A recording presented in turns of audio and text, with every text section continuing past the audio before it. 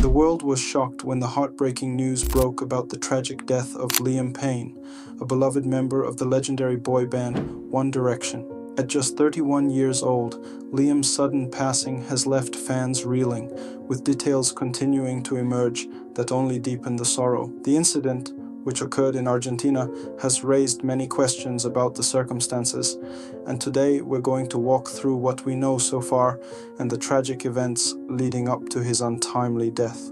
Liam was staying in Argentina with his girlfriend, arriving in early October to attend a concert by his former bandmate Niall Horan. It wasn't the first time he'd supported a bandmate. He had done the same in May for Louis Tomlinson. On social media, Liam appeared to be in good spirits, posting selfies with Niall and talking about how much he was enjoying Argentina. Morning, everybody. Here's a little video of me. It's rude to put hats on the table. Sorry. Is this your hat? Yeah. Children. It's a lovely day here in Argentina. This is the breakfast table. I'm just eating an orange. Just enjoying coffee and breakfast, even though it's like 1 p.m. Literally, we sleep in every day until at least 12. We're such losers. No. No.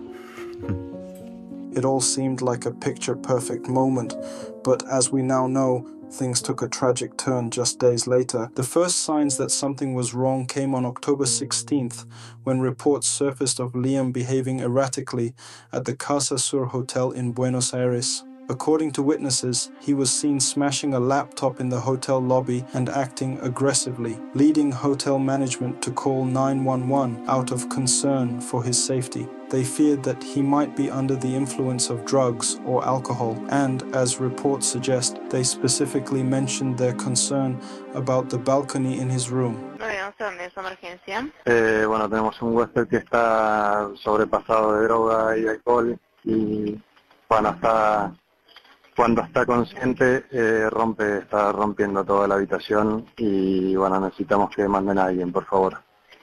Bajo efectos de alcohol y estupefaciente, ¿no, señor? Sí, correcto. Y necesitamos que nos envíen a alguien urgente porque, bueno, yo no sé si corre riesgo la vida del huésped. Está en una habitación que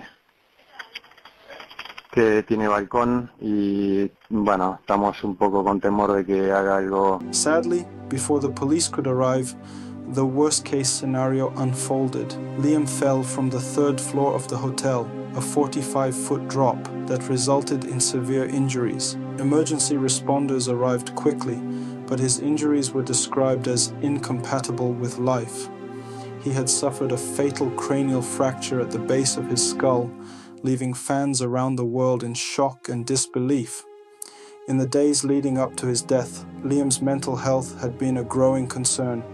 He had spoken openly about his struggles with loneliness, alcoholism, and the pressures that came with his time in One Direction. In a particularly revealing interview, Liam described how the band's management would lock them in hotel rooms while on tour to keep them safe. This isolation led to his habit of drinking alone, something that stuck with him for years. He had been working through these issues, but it's clear that the toll of fame had lasting impacts on his mental health.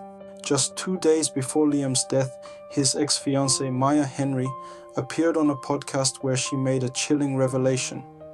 Maya shared that Liam had reached out to her, asking her not to release her book, Looking Forward, which was inspired by their relationship. According to Maya, Liam told her he wouldn't be around much longer if she published the book.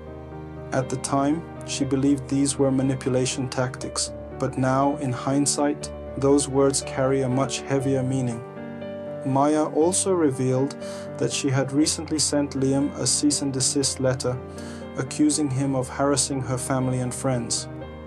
As fans grapple with the shock of Liam's death, Maya is facing backlash, though many defend her, pointing out that she could not have known what was about to happen. This tragic development only adds to the complexity of an already painful story.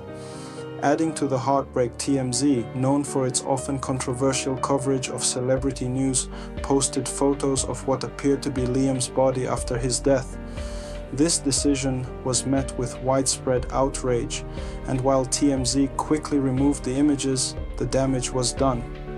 It's yet another example of the intense and often invasive scrutiny that public figures like Liam face throughout their lives, and even in death. As we remember Liam Payne, it's crucial to reflect on both the incredible highs and the devastating lows that came with his fame. From his rise to global stardom in one direction to his deeply personal struggles with mental health, his story is one of triumph and tragedy. Fame gave Liam the opportunity to touch millions of lives, but it also came with a price that ultimately contributed to his untimely death. Our hearts go out to his family, especially his 6-year-old son, his close friends, and the millions of fans around the world mourning this immense loss. Liam Payne's story, while tragic, is a powerful reminder of the importance of mental health and the very real challenges that fame can bring.